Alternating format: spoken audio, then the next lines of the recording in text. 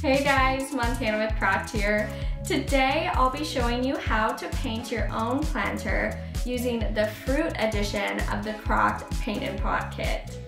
So first, make sure to subscribe and then we'll get started.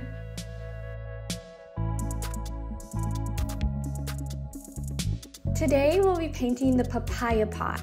To get your station ready, grab a cup of water, the paints and paintbrushes from your kit, and one of the planters.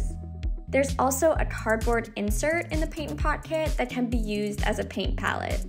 You'll also want something on hand that you can use to dry your paintbrushes with. We'll start with step 1 of our instruction booklet, which is to add a white base layer to your planter. We'll use the bigger paintbrush for this. The base layer doesn't need to be too thick, so I'm only lightly coating the planter with white. Make sure your brush strokes are all going in the same direction and that you're painting the bottom curve of your planter. Next, we'll mix white paint with just a touch of blue and a touch of yellow to make a lime background. I like to add an extra touch of yellow to my lime mix. When mixing paint, it helps to sweep the paint into one puddle by moving your brush in a circular motion.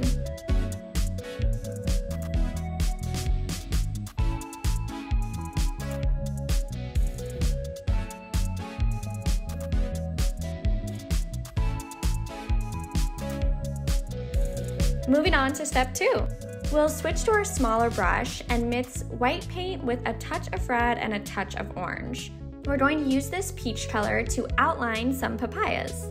Notice how instead of guiding the brush with my fingers or wrist, I'm moving my whole arm in the shape of the papaya and letting the bristles of the paintbrush do the work.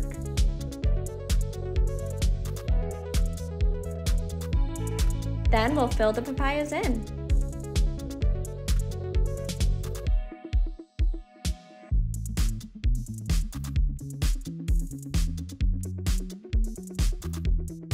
For step 3, we'll add some orange to our peachy mix and create depth by painting circular shapes inside the papaya.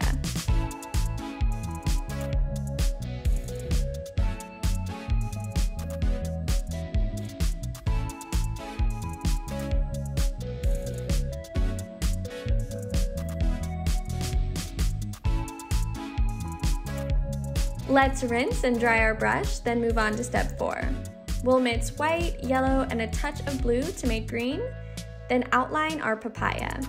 To achieve a thinner line, I'm holding the paintbrush like a pencil and using just the bottom of the brush.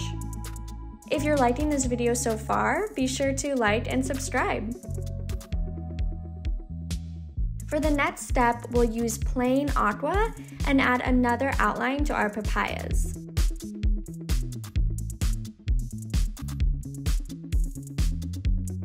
For step 6, we'll rinse and dry our brush and then use plain white to paint centers on our papayas.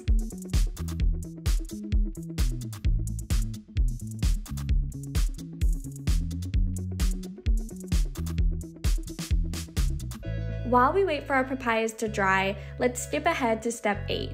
Using a mix of orange, red, and white paint, we'll paint some grapefruits in between our papayas. Alternate between painting them on the top and the bottom of your planter.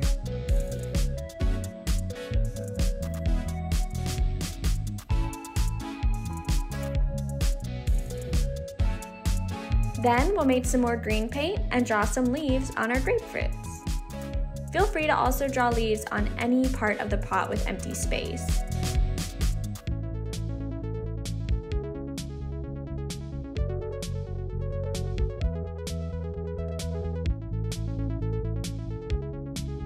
Next, we'll use plain red to add some dots to our grapefruits for texture and depth. I'm again holding the brush like a pencil and only using one edge of the bottom to paint my dots. Once your grapefruits and leaves are all done, feel free to add another layer of white paint with your clean brush to the center of your papayas. For the final step, use the edge of your smaller brush or a paint pen to add some seeds to your papayas and whatever other details you'd like. Dark brown or black is the perfect color for this step.